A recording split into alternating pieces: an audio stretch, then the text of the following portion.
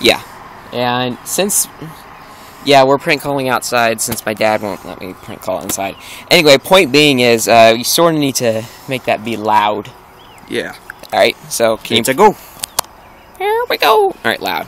Like, as loud as you can get it. Please. How does it go? There we go, that's perfect. So what are you calling again? Bill Magoon. Watch.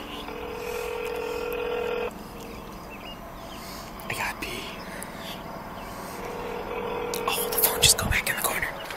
GameStop or get the $4 for 28-year-old iPod, iPhone, or iPad. Oh, it's okay. Yes, hello. Is there a manager I could speak to, please? Yes, this is Amanda. Alright, please, can you put her on? Put him or her on? Sorry? Can you please put the manager on, please? Yes, I can. How can I help you? Okay, it's you. Okay. This is a really complicated story, okay, I want you to stick with me here. Okay. Okay, so there's I bought a brand new Xbox last year in about July or so, and I bought the extended warranty on it, and it broke down. But that's not the first time it's happened too. There's also been a okay, I started buying a brand new Xboxes. Like, I bought a brand new Xbox in 2009, in like the fall of 2009, and then there was another one in 2010, and then that broke down in June of 2011, and then I bought the other one in July 2011, and then I bought extended warranties for all of them, and I was just wondering, okay, it's been the third time that it's been broken down, so I was just wondering, do you think maybe I could trade in the Xbox 360 for a PS3? Well, yeah, definitely. What's wrong with your system, first off? Well, it just won't read the games. Every time it won't read the games.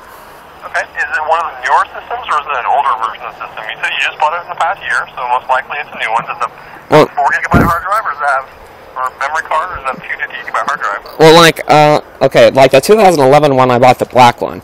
But then 2009 and 2010, I bought the white one with the memory card. Okay.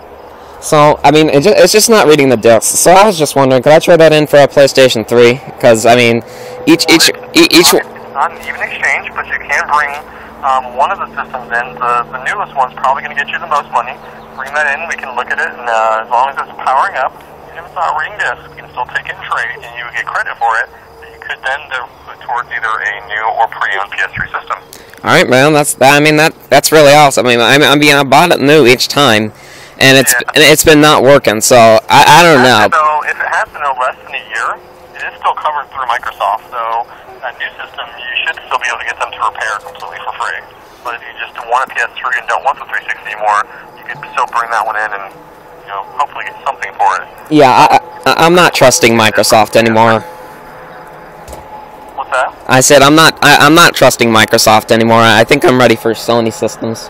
Gotcha. So just bring in your system with, you know, any games, any other things that you want to trade in. You can kind of build all it up and put it towards the new system if you like. All right, man. Thanks. You're welcome. All right. Have a good day. You too. Bye. That wasn't really much of a prank. Yeah. Well, whatever. It's my own